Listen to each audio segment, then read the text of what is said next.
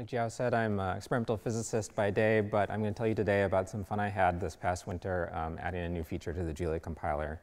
This is work that was influenced greatly and I appreciated a lot. Fruitful discussions with this group of people that you see here, as well as a few others. So a few words about why you should care about bounds check elimination, or bounds checking in general. You might be surprised to learn there are people that keep track of software security vulnerabilities sort of across all software in the wild.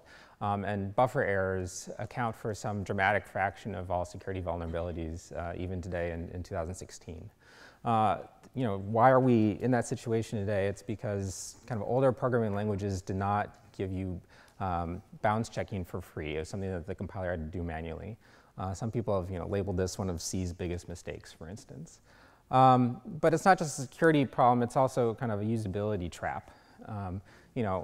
Many people in this audience probably in their day-to-day experience have to move between programming languages. I bet a few of you have done this. You've forgotten for a moment that Julia is one index and wrote a piece of code like this. Fortunately, Julia doesn't segfault.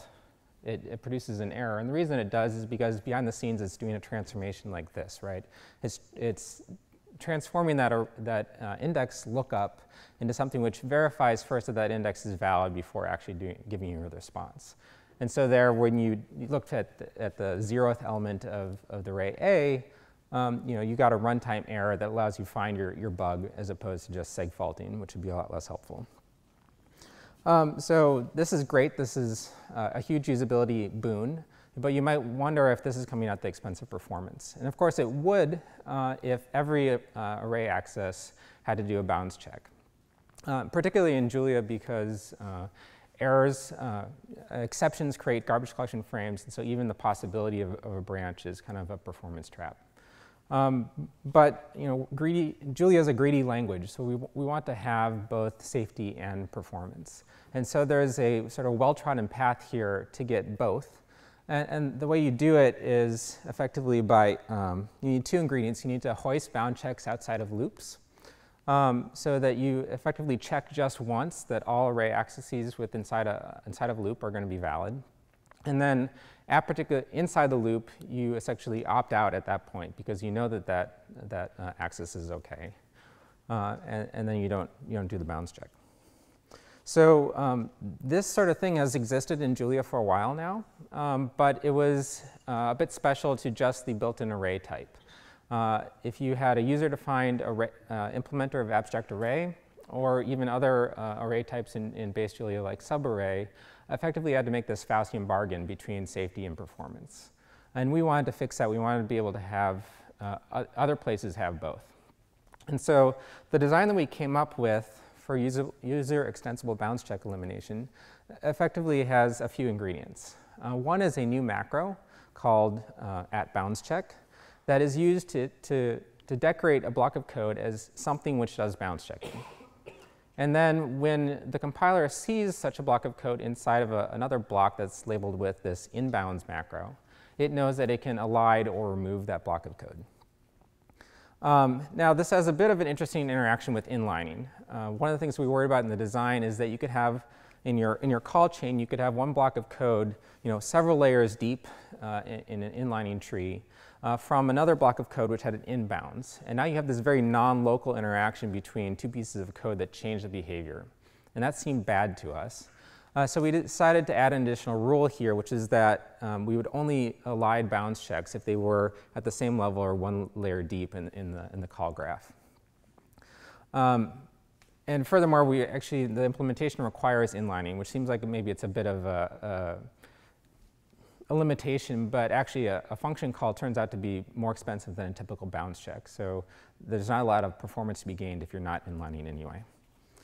So the way that this works inside the compiler is that the code generator keeps track of two stacks. The data structures that use are two stacks. And then we have meta expressions that we inject into the abstract syntax tree to manipulate these stacks. So there's this expression with a bounds check header and one with an inbounds header. And basically the other part of the expression is pushing or popping values off these stacks. And so the bounds check macro basically wraps a block of code in something which pushes on a true and then pops it off the bounds check stack. And the inliner, in the inbounds macro will push on an inbounds, will push on a true and pop it off. And the inliner similarly has to do similar kind of manipulation of these stacks. And the code generator effectively reads the expressions in the AST sequentially, and the equivalent of our one level of inlining rule effectively means you have to examine these two stacks. And if you find the right values in the right place, then that means you can actually just skip emitting code for a particular expression. So that's kind of what's happening under the hoods. When we went to take this new feature and use it to rewrite the abstract array interface in base, we discovered a bit of a problem with this one level of inlining rule, in that it seemed to have a conflict with the way that we wanted to write our code. If you look at the abstract array code, we lean very, very heavily on dispatch in order to specialize to particular methods. So we specialize on traits of different types of arrays, whether fast or slow linear indexing, for instance. And we specialize on the types of the indexer, whether it's like a range or an integer or a real and so on. And so we actually do have exactly this situation where the implementer of a particular get index or set index method can actually be very far away in the call graph from the place where you want to mark it as being inbounds.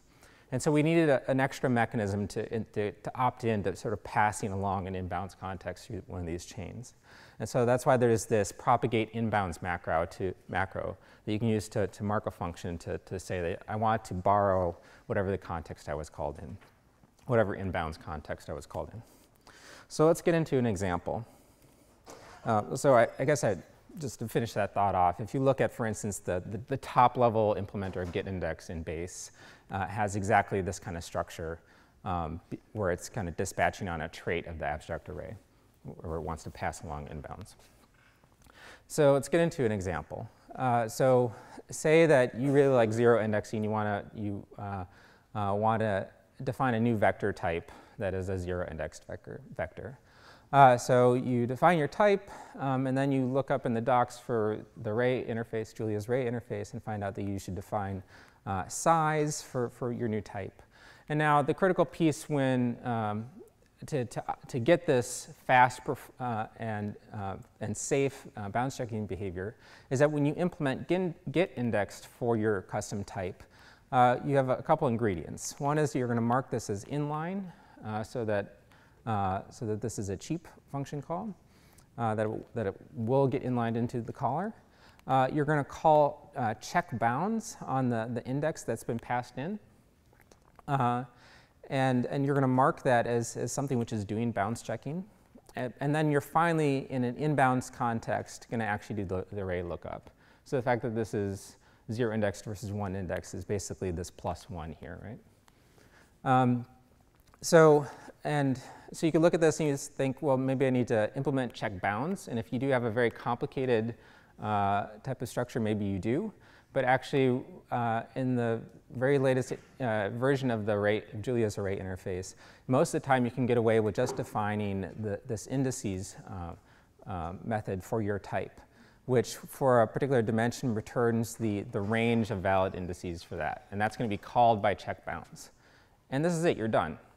This is now something which is both fast and safe. So some final thoughts. There are some command line flags you can use to change the global behavior of bounds checking. You can either have it always or never.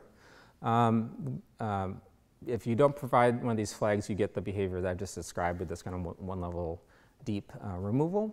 Of course, we'd like in the future versions of Julia to do some of this hoisting and marking automatically. And actually, we learned earlier that like Parallel Accelerator can do some of this for you. There's also a Julia Summer of Code project that's going on right now, which is trying to use some of the tools that are built into LLVM's Poly project to try to infer places where it can do this hoisting automatically. So that's something to look forward to in the future. So that's it. Thank you.